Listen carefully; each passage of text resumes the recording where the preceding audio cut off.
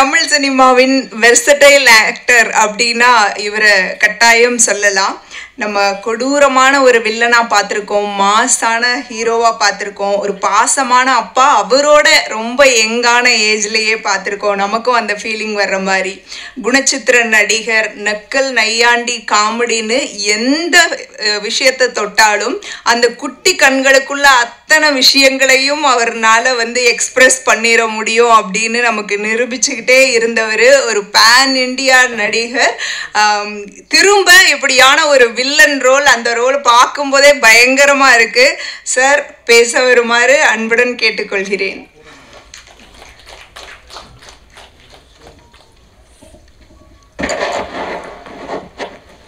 ஏற்கனவே ஒரு காமெடி நடந்துருச்சு.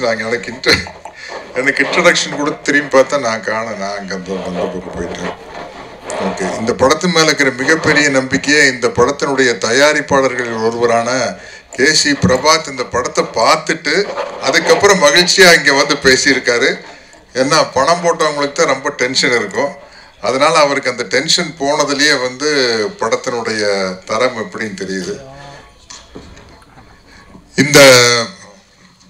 இந்த படத்தை பொறுத்த வரைக்கும் இந்த படத்தினுடைய இயக்குனர் மோகன் டச் அவர்கள், ஸ்ரீபதி, படத்தினுடைய இன்னொரு தயாரிப்பாளர் விவேக், இவங்க 3 பேரும் என்கிட்ட கதை சொல்லியில் இப்படிதான் ஸ்ரீபதி சொன்ன மாதிரி, சார் நான் ஹீரோ நீங்கள் வில்லன் ஓகேவா சார் அப்படின்னாரு. இதுக்கு முன்னாடி இப்படி ஒருத்தர் கதை சொல்லிக்கிறார், அந்த கதையை அப்புறம் சொல்கிறேன். சரி இல்லை சார் நீங்கள் டீட்டெயிலாக சொல்லுங்கன்னு சொன்னேன். கேட்டேன், எனக்கு பிடிச்சிருந்தது. என் கேரக்டர்லேயும் நிறையா பண்ணுறதுக்கான ஒரு ஸ்கோப் இருந்தது. இந்த மாதிரி எடுத்தோன்னே ஃப்ராங்காக இல்லாட்டி கதையை ஃபுல்லாக சொல்லி கடைசியில் நீங்கள் வில்லன்னு சொல்லி நான் நடிக்க மாட்டேன்னு சொல்கிறத விட எடுத்தோன்னே அந்த விஷயத்தை சொன்னது பாராட்டத்தக்க விஷயம். அந்த மாதிரி ஒரு விஷயத்தை இதுக்கு முன்னாடி பண்ணது டைரக்டர் ராஜமௌழி சார் தான். பாகுபலி பட கதையை சொல்கிறதுக்காக வீட்டுக்கு வந்திருக்காரு. அதுக்கு முன்னாடியே அவர் டைரக்ட் பண்ண ஒரு 10 படம் எல்லாமே சில்வர் ஜூப்ளி உட்காந்துட்டு இருந்தார். சார் சொல்லுங்கள் சார் அப்படின்னா, எனக்கு எப்படி ஆரம்பிக்கிறதுன்னு தெரியல சார் அப்படின்னாரு. என்ன சார் இவ்வளோ பெரிய சக்ஸஸ் கொடுத்தவருக்கு உங்களுக்கு என்ன சார் எங்கிட்ட கதை சொல்கிறது தயக்கம் அப்படின்னு. இந்த மை சைலன்ஸ் எப்படி இருக்குது பாருங்க சார். ஒரு ஷாட்ல நீங்கள் பிரபாஸ் காலை தூக்கி தலையில் வைக்கணும் ஓகேவா சார்னாரு. எடுத்தோன்னே எனக்கு ஒரே குழப்பம், என்னடா இதுக்குடா நம்ம இதுக்கு பிரபாஸ் காலை எடுத்து தலையில் வைக்கணும். இல்லை சார் நீங்கள் சொல்லுங்கள் சார், கதைக்கு தேவைப்பட்டா பண்ணுறேன் சார் அப்படின்னு.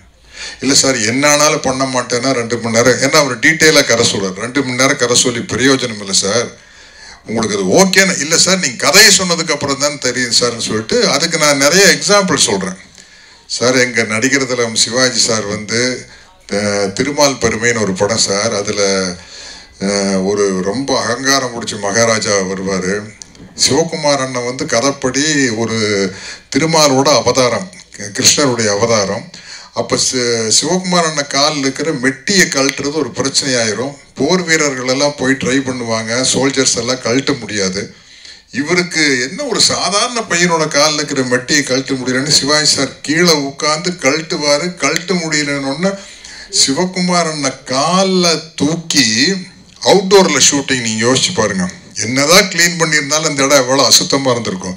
சிவகுமார் அண்ணன் கால் அந்த நடுவிரல்ல அந்த மோதிரம் மாதிரி ஒன்று இருக்கும், அதை அந்த புழுதியோட சிவாஜி சார் சிவகுமார் அண்ணன் விரல் எடுத்து வாயில வச்சு இழுப்பாரு. அந்த மோதிரம் வராது. அதுக்கப்புறம் நிமிர்ந்து பார்த்தாருன்னா சிவகுமார் அண்ணன் அப்படி ஜெய்ஜாண்டிக்கா ஒரு எடுப்பாரு. அது அவருடைய கிருஷ்ணர் அவதாரம். அப்படியே இந்த ஒரு அகந்தையான மன்னனுடைய அகந்தை அங்கே போகுதுன்னு ஒரு சீன். அதனால சார் எங்களுக்கெல்லாம் உதாரணம் இருக்குது சார், எங்கள் நடிகரத்தில் அப்படியெல்லாம் நடிச்சிருக்காங்க. அதனால கதைக்கு தேவைப்பட்டால் நான் பிரபாஸ் காலை தூக்கி மேலே வைப்பேன் சார். இன்னொரு உதாரணம் சொல்கிறேன்னா, நம்ம அருமையான நடிகர் மோகன்லால் 3 தடவை நேஷ்னல் அவார்டு வாங்கியிருக்காரு.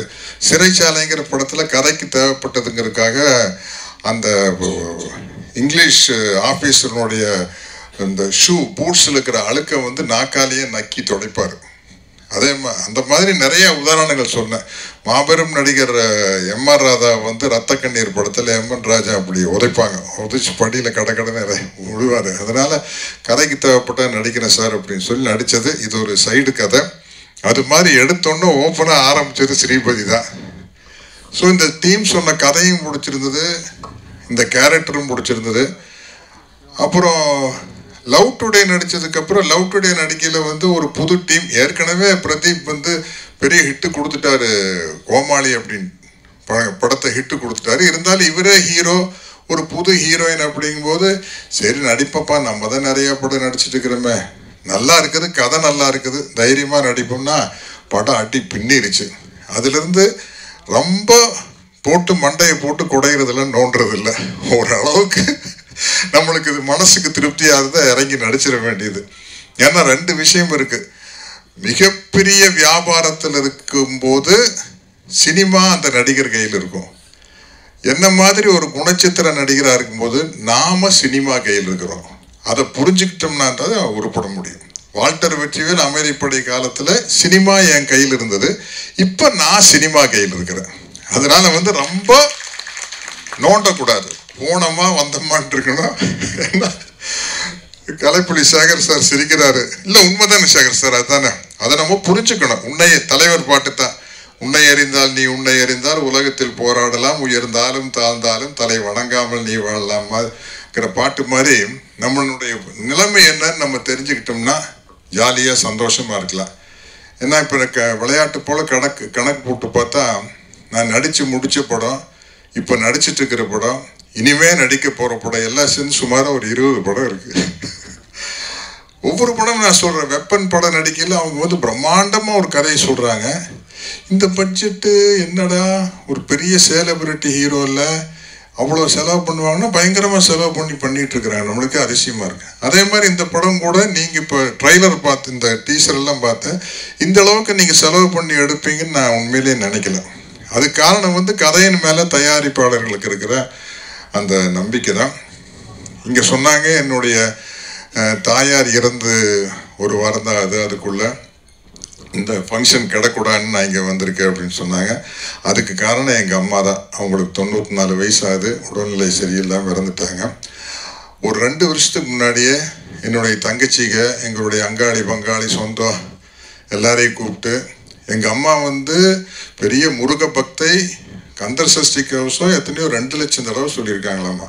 அவங்க எல்லா சொந்தக்காரங்களையும் கூப்பிட்டு வச்சு, என் மகன் ஒரு பெரியாரிஸ்ட், அவனுக்கு சாஸ்திர சடங்கு சம்பிரதாயம் எதுலேயும் நம்பிக்கை இல்லை, அவன் நம்பிக்கையை நான் மதிக்கிறேன். அதனால என்றாவது ஒரு நாள் நான் மரணிக்கும் பொழுது நான் ஒரே மகன், என் மகனை இந்த சடங்கு பண்ணு அந்த சடங்கு பண்ணுன்னு எந்த விதமான மத சடங்குகளையும் பண்ண சொல்லி எந்த சொந்தக்காரங்களையும் என் மகனை வற்புறுத்தக்கூடாதுன்னு சொன்னாங்க. அப்படி அவங்க சொன்னதுனால்தான் இன்னைக்கு நான் இந்த மேடையில் வந்து நிற்க முடியுது. ஏன்னா எங்கள் கோஷ்டியில் நான் ஜாதிங்கிற வார்த்தையும் கூட பயன்படுத்த விரும்புறதில்லை. இப்போ எங்கள் சொந்த பந்தங்களில் 16 நாள் முடியாமல் எங்கேயும் வெளியே வரக்கூடாது அப்படிங்கிற ஒரு விஷயம் இருக்குது. 11ஆம் தேதி இறந்தாங்க, இன்னைக்கு என்ன தேதி? 19, 26ஆம் தேதி வரைக்கும் நான் நியாயப்படி அந்த சம்பிரதாயப்படி வெளியே வரக்கூடாது. அப்படி நான் வெளியே வந்ததுக்கு காரணம் என்னுடைய உணர்வுகளை எங்கள் அம்மா மறிச்சதுனால தான் நான் இங்கே வெளியே வந்திருக்க முடியுது. அதனால் இந்த நிகழ்ச்சியில் நான் கலந்துக்கிட்டதுக்கு என் தாயாருக்கு நான் என்னுடைய நன்றியை தெரிவிச்சுக்கிறேன். இங்கே நடித்த எல்லா நடிகர்களும் அவருடைய நடிப்பை சிறப்பாக நடிச்சுக்கிறாங்க. அவர் கூட அப்புக்குட்டி கூட நான் ஏற்கனவே 9 ரூபா நோட்டில் நடிச்சிருக்கேன். இங்கு பேசிய கதாநாயகிகள் வந்து you said you are not comfortable இன் தமிழ். நானும் அப்படித்தான். ஐ ஆம் ஆல்சோ, நான் எல்லாருக்கிட்டையும் நான் இப்போ 4 தெலுங்கு படம், ஒரு மலையாள படம், ஒரு ஹிந்தி படம் எல்லாம் நடிச்சிருக்கிறேன். எல்லாருக்கிட்டையும் போனோன்னு முதல் வார்த்தை சொல்லிடுவேன், I know only 1.5 language, 1 Tamil of English. ஒரு தமிழ் அரை இங்கிலீஷ், இதை வச்சுட்டு நான் வாழ்க்கை ஓட்டிகிட்டு இருக்கிறேன். இதை வச்சுட்டு நீங்களே என்னை வச்சுட்டு ஒரு படம் எடுக்க முடிஞ்சா எடுத்துக்கங்க, அவ்வளோதான். இதுக்கு மேலே எனக்கு வந்து வேறு மொழி வந்து சுட்டு போட்டாலும் வராது, ப்ராம்ப்டிங்கில் தான் நடிக்க முடியும். சைட்லேருந்து சொல்லுங்கள், இந்த காதலை வாங்கி வாயில் சொல்லி நடிச்சிடுறேன். அதனால் வந்து இப்படித்தான் நானும் ஐ ஆம் ஆல்சோ வண்டி ஓட்டிகிட்டு இருக்கிறேன்னு என்ன சொல்கிறது, ஐ ஆம் also driving my card. வண்டினா card தானே. ரன்னிங் மைலேஜ் அப்படித்தான் போயிட்டுருக்கு. அதனால don't father about the language. எல்லாத்துக்கும் அவங்கவுங்களுடைய தாய்மொழி தெரியாமல் இருந்தால் தான் கேவலம். மற்ற மொழி அவசியம் ஏற்பட்டு கற்றுக்கலாம், அதில் ப்ரெஸ்டீஜ் கிடையாது. கார் ஓட்டி பழகிக்கிற மாதிரி இந்த மொழி தேவை நம்ம வாழ்க்கைக்குன்னா கற்றுக்க போகிறோம், அவ்வளோதான். மற்றபடி இந்த படம் மிகச்சிறப்பாக நன்றாக வரும். இங்கே ஊடக நண்பர்கள், பத்திரிகை நண்பர்கள் அத்தனை பேருக்கும் என்னுடைய வணக்கத்தை தெரிவிச்சுக்கிறேன். ஒரு வேண்டுகோள் வச்சாங்க, இந்த படத்தை பற்றி தயவு செய்து எல்லாம் நல்லா விமர்சனம் எழுதி எங்களை காப்பாற்றுங்கன்னு. அப்படியெல்லாம் யாரும் எழுத மாட்டாங்க. நம்ம நல்ல படம் எடுத்தால் மட்டும்தான். ஏன்னா அவங்க யாரும் இந்த படத்தில் இன்வெஸ்ட் பண்ணல, யாரும் இப்போ காசு பொருள் இல்லை. அப்போ அவங்க பத்திரிகையாளர் பத்திரிகை தர்மங்கிறத அவங்க மனசுக்கு பிடிச்சாலும் மட்டும்தான் நல்லா இருக்குன்னு எழுதணும். பிடிக்காத படத்தை நல்லா இருக்குன்னு சொல்லக்கூடாது. பிடிக்காத படத்தை அப்புறம் இப்போ இந்த படத்தோட கதையை பற்றி பார்த்தோம்னா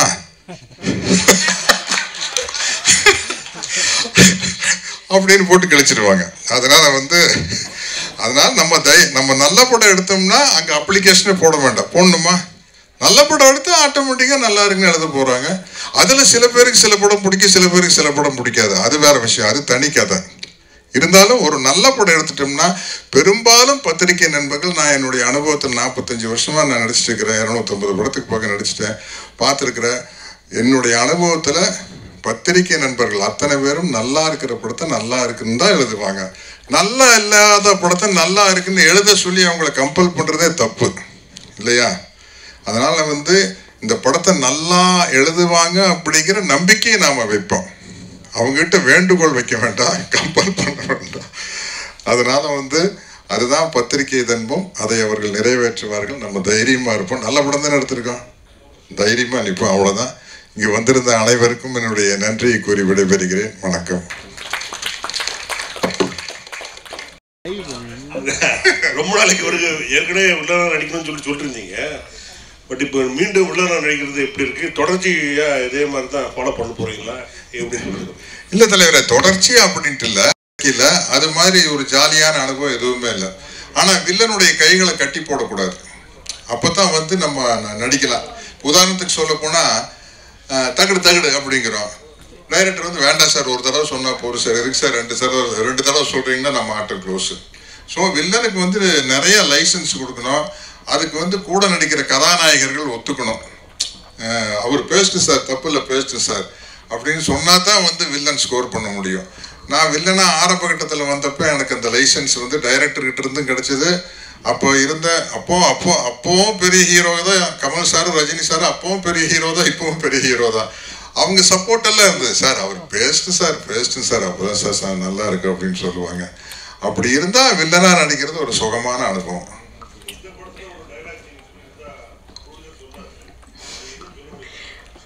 என்ன டைலாக் என்ன வருது எனக்கு மறந்துருச்சு. என்ன இருக்குது? ஓ, என்னமோ சஸ்பென்ஸா வச்சிருக்கா. ஆமா, ஏன்னா தொடர்ந்து நல்ல அப்பாவாவே நடிச்சிட்டு இருக்கிறது கொஞ்சம் போரான விஷயம்தான். அதுல ஏதோ கெட்டப் மாறி இருக்கிறோம். ராஜா ராணியில ஒரு மாதிரி இருக்கிறோம், கனா படத்துல வேற மாதிரி இருக்கிறோம். கொஞ்சமாவது ஒரு வில்லத்தனம் இல்லாட்டி வில்லங்கத்தனமாவது வேணும். லவ் டுடேல இருந்து இல்லை, 2 பேர்த்தினுடைய மொபைலை மாற்றி விட்டோன்னா பூகம்பம் வெடிச்சிருச்சு. அந்த மாதிரி ஏதாவது ஒரு விஷயம் கேரக்டர்ல இருந்தால் நடிக்கிறதுக்கு ஒரு இன்ட்ரெஸ்டிங்காக இருக்கும். அதுதான். அதனால இந்த நெகட்டிவ் கேரக்டர் நல்ல ஸ்கோப் இருக்கையில் அது எல்லாருமே ரசிக்கக்கூடிய வகையில் பண்ண முடியும். சார், எனக்கு ஒரு கேள்வி இருக்குது. நீங்க இப்போ ஓகே, ஒரு கட்டத்துக்கு மேல நீங்க சொன்னீங்க இப்போ நான் சினிமா கையில இருக்கேன்னு. பட் உங்களோட பீக்கான டைம்ல கூட நீங்க எடுத்த ரோல்ஸ் எல்லாம் ரொம்ப வெர்சடைலா இருக்கும். எப்படி அந்த கான்ஃபிடன்ஸ் உங்களுக்கு வருது? எனக்கே அது எப்படின்னு புரியலைங்க. உண்மையில ஒரே நேரத்துல நடிகன் மாதிரி பயங்கர காமெடி படத்துலயும் எனக்கு கதை சொல்றாரு பி வாசு சார். அப்படி ஒரு கதை சொல்றாரு. அதுக்கு முன்னாடி பாரதி ராஜா சார் கடலோர கவிதையில முட்டம் சின்னப்தாஸ்னு ஒரு ரவுடித்தனமான கேரக்டர் அவரே கொடுக்குறாரு. முதல் மரியாதையில ஒரு நெகட்டிவ் கேரக்டர் கொடுக்குறாரு. அவரே என்னை வேதம் பூஜையில பாலத்தேவர்னு உபயோகப்படுத்துறாரு. எப்படி என் மேலே அப்போ இருந்த டைரக்டர்களுக்கெல்லாம் அவ்வளோ நம்பிக்கை வந்ததுன்னு தெரியல. அவங்கெல்லாம் விதைச்ச விதையத்தான் மோகன் டச் மாதிரி டைரக்டர்கள் வந்து அறுவடை பண்ணிட்டுருக்குறாங்க. நான் அவங்களுக்கு தான் நன்றி சொல்லணும். ஒரே வாசு சார் வந்து எனக்கு நடிகன் மாதிரி காமெடி படம், உடனே ஒரு tough inspector character Walter Vetrivel. அதே மாதிரி மணிவண்ணன் சார் வந்து நல்ல ஒரு ஃபேமிலி சப்ஜெக்ட் வந்து வாழ்க்கை சக்கரம், 100வது நாள் வேற மாதிரி இருக்கும். அமைதிப்படை அஃப்கோர்ஸ் சொல்லவே வேண்டாம். அந்த மாதிரி ஃபாசில் சார் பாருங்க, ஒரு அவ்வளவு குடும்ப பாங்கான ஒரு படத்தில் என் பொம்மைக்குட்டி அம்மாவுக்குங்கிற படத்தில் என்ன துணிஞ்சு கதாநாயகனாக போட்டு எடுத்திருக்காரு. அதுக்கு முன்னாடி எடுத்தது ஒரு கிரைம் த்ரில்லர் தான், பூவழி வாசல்னு. அந்த மாதிரி என்னை வந்து என்னுடைய அன்பு தம்பி தங்கர் பச்சான் 9 ரூபா நோட்டு எப்படி ஒரு கேரக்டர் கொடுத்து கிரியேட் பண்ணார். அந்த மாதிரி தமிழ் சினிமாவுடைய மிகப்பெரிய இயக்குனர்கள் என் மேலே மிகப்பெரிய நம்பிக்கையை வச்சு அந்த நேரத்தில் விதவிதமான கேரக்டர் கொடுத்தாங்க. நீங்கள் யோசிச்சு பாருங்க, கமல் சாரே ஒரு மாபெரும் நடிகர். அவர் வந்து அவரே நடிச்சிருக்கலாம் கடமை கண்ணியம் கட்டுப்பாட்டில், ஏன்னா அவ்வளோ சூப்பர் கேரக்டர். அந்த கதையில் வந்து என்ன ஹீரோவை நடிக்க வச்சு எடுத்து அதை 25 வாரம் வெற்றி விழாவாக பண்ணி அதை நடிகர் தலைமையில் ஒரு ஃபங்க்ஷன் பண்ணி அப்படி எல்லாரும் எனக்கு ரொம்ப சப்போர்ட்டிவாக இருந்தாங்க அந்த காலத்தில். அதனால தான் பல விதமான சத்யராஜுகளை அள்ளி தெளிச்சிட்டாங்க 40 வருஷத்துக்கு 35 வருஷத்துக்கு முன்னாடி. அந்த சத்யராஜ் அதை வச்சுட்டு இன்னும் அப்படியே வாழ்ந்துக்கிட்டு இருக்கான். ஒரே ஒரு கேள்வி, நம்ம புரட்சி தலைவர் வந்து தலைவர் சொல்லுங்க.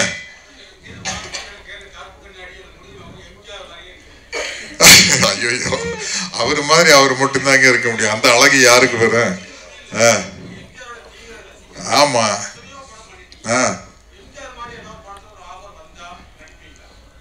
இல்லை என்னன்னா தலைவர் மாதிரி இந்த இரவு பூக்குள்ள மல்லி மல்லி செண்டு மல்லி நிறையா பாடல் காட்சிகள் தலைவர் மாதிரி நடிச்சிருக்கேன். இப்போவும் நடிக்க வாய்ப்பு வந்து நடிக்கலாம். ஆனால் என்னன்னா, இப்போ ஒரிஜினல் வந்து தலைவர் சினிமாவில் நடிக்கையில் அவருக்கு என்ன வயசோ அதை விட இப்போ எனக்கு 15 வயசு அதிகம். இப்போ நான் அப்படி நடிக்க முடியாது. ஏன்னா தலைவர் இப்போ உதாரணத்துக்கு வந்து எங்கள் வீட்டு பிள்ளைகள் நானாணையிட்டால்னு ஒரு பாட்டு பாடினார். அந்த படம் வந்தது 1965 பொங்கல், எல்லாம் மனப்பாடமாக தெரியும். அவர் பிறந்தது 1917. அப்போ அந்த படத்தில் அவருக்கு 48 வயசு தான். அந்த மாதிரி ஒரு பாடல் காட்சியில் இப்போ நான் நடிக்க முடியாது. ஏன்னா எனக்கு இப்போ 68 வயசு. எங்கள் வீட்டு பிள்ளை மக்கள் தலத்தை விட எனக்கு இப்போ 20 வயசு கூட. அதனால நான் இப்போ அப்படி நடித்தா எடுபடுமான்னு தெரியல. கொஞ்சம் பார்த்தா அங்கிருந்து தூரத்தில் அப்படிதான் தெரியுதோ. ஐ டெஸ்ட் பண்ணிட்டீங்கல்ல? இல்ல லென்ஸ் போட்டு இல்ல, சும்மா நான் ஒரு அந்த படத்துல இருக்கிற மாதிரி ஒரு வித்தியாசமா ரெக்கமெண்ட் வச்சுட்டு வந்தேன், வேற ஒன்றும் இல்லை. ஆனால் இன்னொரு கேள்வி, தலைவர் மாதிரி நடிக்க மாட்டேன்னு சொல்லிட்டீங்க. பட் தலைவர் வந்து அரசியலுக்கு வந்துட்டாரு, அதுக்கு நம்ம பழைய தொழில் இருக்குது அப்படின்னு மாதிரி சொல்கிறீங்க டைலாக்கு. ஏன் நீங்கள் அரசியலுக்கு வரல, அது ஒரு தகவல் சொல்லுங்க. ஏன் நிறைய நடிகர்கள் வந்து அரசியலுக்கு வராங்க, மறுபடியும் வர போகிறதா சொல்லிட்டு இருக்காங்க. ஆனால் இன்னொரு டைலாக் ஒருத்தர் வரேன்னு சொல்கிறாரு, ஆனால் வரமாட்டேங்கிறாருன்னு சொல்கிறீங்க. இந்த டைலாக்லாம் வருது, பரபரப்பான டைலாக்லாம் வேறு படத்தில் இருக்குது. இந்த படத்தில் தான் அங்காரகன் படத்தை. தலைவரே, நான் வந்து இந்த அரசியலுங்கிறது எல்லாரும் என்ன நினச்சிக்கணும்னா, கட்சி ஆரம்பிக்கிறது, எலெக்ஷன் நிற்கிறது, எம்எல்ஏ ஆகிறது அப்படின்னு நினச்சிட்டு இருக்கிறாங்க. அது வந்து ஓட்டு அரசியல். ஆனால் சமூக சீர்திருத்த கருத்துக்களை சொல்லுவதும் சொல்லுபவர்களுக்கு பின்னால் நிற்பதும் கூட ஒரு அரசியல் தான். இப்போ நான் வந்து தம்பி தொல் திருமாவளவனுடைய 61வது பிறந்த நாளில் போய் கலந்துக்கிட்டேன். ஏன்னா வந்து நான் ஏன் கலந்துக்கிட்டேன்னா, அவர் ஒடுக்கப்பட்ட மக்களுக்காக அவருடைய எழுச்சி வந்து மிகப்பெரிய எழுச்சி. ஸோ அப்படிப்பட்ட ஒரு மனிதனுக்கு பின்னால் நாம் போய் நிற்க வேண்டும் அப்படிங்கிற ஒரு ஆசையில் தான் போய் நின்னேன். அப்படி நிற்கும்போது நான் என்னுடைய உணர்வுகளை வெளிப்படுத்துகிறேன். அதுவே ஒரு நல்ல அரசியல் தான். உதாரணத்துக்கு சொல்லப்போனால் என்னுடைய அன்பு தம்பி பிரகாஷ்ராஜ் வந்து தைரியமாக கருத்துக்களை சொல்கிறாரு பாருங்க, அதுவே அரசியல் தான். நம்ம எலெக்ஷனில் நிற்கணும், ஜெயிக்கணும், ஒரு கட்சியில் சேரணும், கட்சியை ஆரம்பிக்கணும்னு அவசியமே இல்லை. ஒரு நமக்கு தெரிஞ்ச கருத்துக்களை சொல்வது மிக முக்கியம். அருமையான ஒரு விஷயம் பிரகாஷ்ராஜ் சொன்னார். ஒரு பிரபலமான கலைஞன் கோழையாக இருந்தால் ஒரு கோழையான சமூகத்தை உருவாக்குவதற்கு நாம் காரணமாகி விடுவோம்னு சொன்னார். ஆனால் துணிச்சு இந்த கருத்துக்களை சொல்லணும். எப்படி வேணா இந்த சைடும் இருக்கலாம், அந்த சைடும் இருக்கலாம், கருத்துக்கள் நம்ம துணிச்சு சொல்லணும். நான்லாம் முதல் முறையாக பெரியார் திடலுக்கு போகல, மேடைக்கு போகல, எவ்வளோ பேர் என்கிட்ட கெஞ்சி கேட்டுக்கிட்டாங்க. அப்போ என்னை வச்சு ஒரு 10 நான் பீக் ஹீரோவாக இருக்கிறப்போ வேண்டாம் சார் நீங்கள் இப்போ போய் வந்து அங்கே கடவுள் மறுப்பு கொள்கை பேசணுமா அப்படின்னு கேட்டாங்க. என் மனசுக்கு படுத்து பேசுவேன். அதனால் என்னுடைய தொழில் என்னானாலும் எனக்கு அதை பற்றி கவலை இல்லை. நான் சத்யராஜ் நடிகனாக இருப்பது முக்கியமா பெரியாரிஸ்டாக இருப்பது முக்கியமான பெரியாரிஸ்டாக இருப்பது தான் முக்கியம் நான் நினச்சி துணிச்சு போய் நான் பேசினேன். அது ஒரு அரசியல் தானே. நம்ம கை காட்டுறோம் பாருங்க, அது ஒரு அரசியல் தானே. சமூக சீர்திருத்த கருத்துக்களை பிறப்பால் யாரும் உயர்ந்தவனும் இல்லை தாழ்ந்தவன் இல்லை. குறிப்பிட்ட ஜாதியில் பிறந்தால் உயர்ந்தவன், குறிப்பிட்ட ஜாதியில் பிறந்தால் தாழ்ந்தவன் கிடையாது. ஆணாக பிறந்தால் உயர்ந்தவன், பெண்ணாக பிறந்தால் தாழ்ந்தவர் கிடையாது. அதை அடித்து உடைப்பதற்காக ஏற்படுத்தப்பட்ட ஒரு சமூக நீதி இயக்கம் அந்த இயக்கம். அதற்கு பின்னால் போய் நிற்பது நான் அறிந்த கொள்கைகளை காரணமாக அதை என்னுடைய ஒரு கடமையாக நினைக்கிறேன்.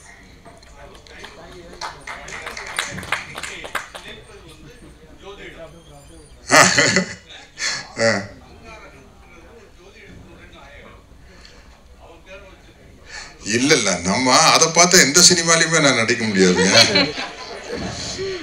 எதுலையுமே அது ஒண்ணு. ஆமா, அது அது அவ்வளவு சுலபமான காரியம் இல்லை. நம்ம எந்த படத்துல இப்போ நான் மக்கள் என் பக்கத்துல ஒரு ஸ்மக்லரா நடிச்சேன். ஸ்மக்லிங் பண்றது நியாயம்னு பேசினேன்.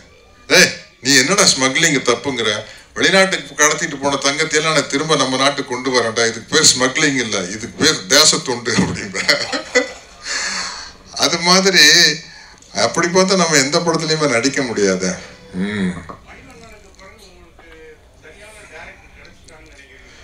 அந்த அளவுக்கு கிடைக்கல. ஏன்னா அவர் எனக்காகவே உருவாக்குவார் கேரக்டரை, என்ன மைண்டில் வச்சுட்டு சீன் கிரியேட் பண்ணுவார். இவங்கெல்லாம் இருக்கிறாங்க, நிறைய பேர் இருக்காங்க. பட் மணிவண்ணன் அளவுக்கு எனக்கு ஒரு ஆள் கிடைக்கிறது கஷ்டம். ஏன்னா அது காரணம் என்னென்னா, அவர் ஒரு டைரக்டர் மட்டும் இல்லை, சித்தாந்த ரீதியாக அவர் எனக்கு ஒரு குருநாதர். அவர் படப்பிடிப்பு இல்லாத நேரத்தில் அவர் கூட உட்கார்ந்துட்டு அவர் மூலமாக தான் மார்க்சிய கருத்துக்கள் எல்லாம் என்னால் உள்வாங்க முடிஞ்சது. அந்த மாதிரி மிகச்சிறந்த படிப்பாளர். அதனால மேல ஒரு அரசியல் படம் மேலோட்டமாக சொல்லலாம், லஞ்சம் ஊழல் அப்படின்னு சொல்லலாம். ஆனால் அமைதிப்படை அப்படி இருக்காது, அது ஆழமாக இருக்கும். ஒவ்வொரு வார்த்தையும் அவ்வளோ ஆழமாக இருக்கும். அதுக்கு சிறந்த உதாரணம் ஒரு டைலாக் சொல்லுவார். கடவுள் இல்லைன்னு சொன்னவன் கோயில் இடிச்சிடா சரித்திரமே இல்லை, இருக்குன்னு சொல்றவன் தானே போய் இடிச்சிட்டா அப்படின்பாரு. எதை பற்றி சொல்றாருன்னு யோசிச்சு பாருங்க. பாபரி மசூதியை பற்றி சொல்றாரு இல்லையா? ஆமா, எவ்வளவு மீம்ஸ் வருது பாருங்க.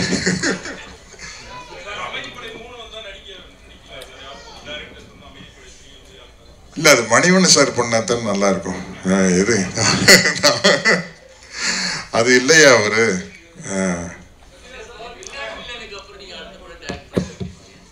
சார் வில்லாதி வீரன் டைரக்ட் பண்ணும்போது நான் ஹீரோவா நடிச்சிட்டு இருந்த காலகட்டத்திலேயே ஒரு படம் டைரக்ட் பண்ணல, இவரும் டைரக்டர் தான் அவரும் டைரக்டர் தான் சொல்றேன். 3 படத்துல ஹீரோவா நடிக்கிறது போச்சு. ஏன்னா அவ்வளவு டைம் இழுக்குது. நம்ம எடிட்டிங்ல இருந்து உட்கார்ந்து இருக்கணும். இது அது அந்த படம் முடிச்சுட்டு மாமன் மகள்னு ஒரு படம், நானு கவுண்டமணி என்ன மணிவண்ணன் சாரு, ஹீரோயின் மீனா எல்லாம் பொள்ளாச்சிக்கு ஷூட்டிங் போகிறேன். எனக்கு அப்படியே பிக்னிக் போன மாதிரி இருக்குது. ஒரு வேலையும் இல்லை, ஜாலியாக இருக்குது. ஷார்ட் ரெடினா நடிக்கிறோம் போகிறோம். ஏன்டா உனக்கு இதை விட்டுட்டு இந்த வேலைங்கிற மாதிரி தோணுச்சு. இருந்தாலும் இப்போ டைரக்ட் பண்ணலான்னா இப்போ இருக்கிற ட்ரெண்டுக்கு எனக்கு ஒரு படம் பண்ண முடியுமா அப்படின்னு எனக்கு தெரியல. அதனால தான். அதுவும் இல்லாமல் நிறைய படம் நடிச்சிட்டு இருக்கிற கேரக்டர் ஆர்டிஸ்டாக இருக்கிறதுனால பண்ணிட்டு இருக்கிறாங்க. பண்ணலாம். அது யாராச்சும் இந்த மாதிரி ப்ரொடியூசர் டிஸ்ட்ரிபியூட்டர் தான் மனசு வச்சு பண்ணோம் பார்க்குறாங்க. நான் இப்போ ரீசெண்டாக வசந்த மாளிகை படம் பார்க்க ஆல்பர்ட் தியேட்டருக்கு போனேன். அட்டேங்கப்பா பின்னி படல் எடுத்துட்டாங்க. ஹவுஸ்ஃபுல்லு, கூட்டம், கிளாப்ஸ், அது இது. சிவாஜி சார் நின்னா கைதட்டுறாங்க, நடந்தா கைதட்டுறாங்க, மிரட்டிட்டாங்க. சார் 45 இயர்ஸாக நீங்கள் நடிச்சிட்டு இருக்கீங்க. இப்போ இந்த சூப்பர் ஸ்டார் பட்டத்துக்கு நிறைய சண்டை நடந்துட்டு இருக்கு. ஸோ அதை பற்றி உங்களோட கருத்து என்ன சார்? பாருங்க, சூப்பர் ஸ்டார் பட்டங்க. சூப்பர் ஸ்டார்னா என்னன்னா வியாபாரத்திலும் சம்பளத்திலும் நம்பர் 1ல இருக்கிறவங்கள சூப்பர் ஸ்டார்னு சொல்றோம் இல்லையா? அது சொல்றோம். அது காலங்காலமாக கிட்டத்தட்ட ஒரு முதல்ல சார்லி சாப்ளின் சூப்பர் ஸ்டார்னாங்க, அப்புறம் Rajesh Khanna sir super ஸ்டார்னாங்க. But என்ன இருந்தாலும் ஒரு 45 வருஷமா ரஜினி சாரை தான் சூப்பர் ஸ்டார்னா நம்மளுக்கு அவர் ஞாபகம் தான் வரும். அதை மாற்றக்கூடாது. என்னை பொறுத்த வரைக்கும் சூப்பர் ஸ்டார்னா ரஜினி சார் தான். இப்போ அந்த பதத்துக்கு பேர் தான் மாறுது. இப்போ தமிழ்நாட்டினுடைய super star, first super star யாரு? தியாகராஜ பாகவதர். பட் அவர் யாரு சூப்பர் ஸ்டார்னு சொல்ல, ஏழிசை மன்னர்னு சொன்னாங்க.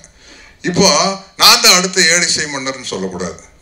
அடுத்த சூப்பர் ஸ்டார் வந்து புரட்சி தலைவர் எம்ஜிஆர் அவர்கள். அவரை மக்கள் தலைவர் எம்ஜிஆர்னு சொல்றோம். அடுத்த மக்கள் தலைவர்னு சொல்லக்கூடாது. இப்போ ரஜினி சாரை போய் மக்கள் தலைவர் ரஜினிகாந்த் அப்படின்னா யாராச்சும் ஒத்துக்குவோமா? மக்கள் தலைவர் MGR, super star Rajini sir இல்லையா? தளபதி விஜய், தல அஜித், அப்படித்தான் நம்ம வச்சுக்கணும் போலயே. நீங்க இப்போ இல்ல ரஜினி சாரை வந்து மக்கள் தலைவர் ரஜினி சார்னா சூட் ஆகுமா இல்லையா? ஏழிசை மன்னர் எம்ஜிஆர்னு நல்லா இருக்குமா? ஏழிசை மன்னர் MK தியாகராஜ பாகவதர், மக்கள் தலைவர் MGR, super star Rajini sir, உலக நாயகன் கமலஹாசன், அப்பதான் நல்லா இருக்கும். இப்போ கமல் சார் வந்து தசாவதாரத்தை கமல் சார் வந்து மிக அற்புதமான நடிகர். அதனால கமல் சாரை வந்து நடிகர் தலைவன் கமல் சார்னு எப்படி சொல்லலாம்? நடிகர் தலைவம்னா அது சிவாஜி சார் தான் இல்லையா? அதுதான். அதனால சூப்பர் ஸ்டார்னா நமக்கு ரஜினி சார் தான். அது நம்ம ஒத்துக்கணும் இல்லையா? சார் எங்களுக்கு டாபிக் கிடைச்சிருச்சு. நம்ம ஒரு குரூப் போட்டோ எடுத்து போச்சா? ஒரு குரூப் போட்டோ மட்டும் எடுத்துக்கலாம்.